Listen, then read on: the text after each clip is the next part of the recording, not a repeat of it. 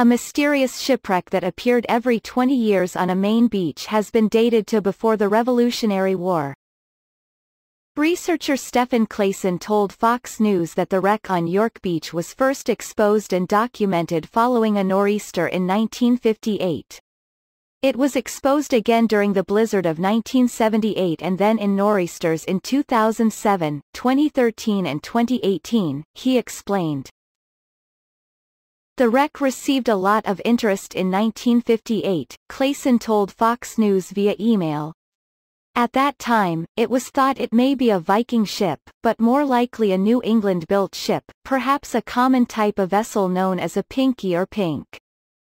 While portions of the ship appear to have been vandalized and removed in 1958, experts have recently gained fresh insight into the wreck. We now know that it is a New England-built vessel, perhaps the sloop Defiance, built in 1754 and that wrecked in 1769, Clayson added. Historical records document that Defiance was sailing from Salem, MA to Portland, Maine with a cargo of flour, pork, and English goods, when a fierce storm forced the crew to cut their anchor cables and push the vessel onto York Beach. The vessel was lost, but the crew of 4 survived. Images captured over the decades show the eerie-looking timbers on the beach. Clayson, who leads drone specialist Nearview Drones, explained that tree ring dating samples from the wreck were analyzed by Cornell University's Tree Ring Laboratory. The sampled timbers matched a New England tree ring index indicating a felling date of 1753. It is assumed that the timbers were used to build the ship shortly after felling, he told Fox News. Historical research also revealed an account documenting a sloop called Defiance that wrecked at the York Beach location in 1769. Research also revealed a sloop of the same name that was coincidentally built in 1754 in Massachusetts, which fits well the tree ring dates of around 1753. However, additional historical research and archaeological investigations are needed to confirm the identification of the wreck as Defiance, Clayson said. The wreck is also one of a very few examples of a pre-Revolutionary War or colonial-era ship built in New England, according to the researcher.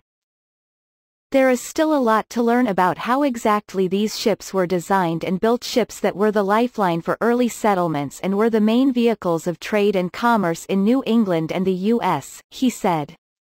The wreck is also a good indicator of storm events and sea level rise. The wreck was exposed approximately every 20 years between 1958 and 2007, and since then it has been exposed every 5 years, Clayson explained. We can expect many more shipwrecks to be exposed on shorelines by storms and rising seas, and there needs to be some urgency in how to protect, manage, and document these sites before they, and a significant part our American history, erodes away. A more detailed archaeological investigation is needed to find out how the ship is built and document it for posterity. Shipwrecks often appear on America's coasts and lakes. The wrecks of 2 wooden boats, one of which may be more than 100 years old, were recently uncovered on a beach in northern Florida.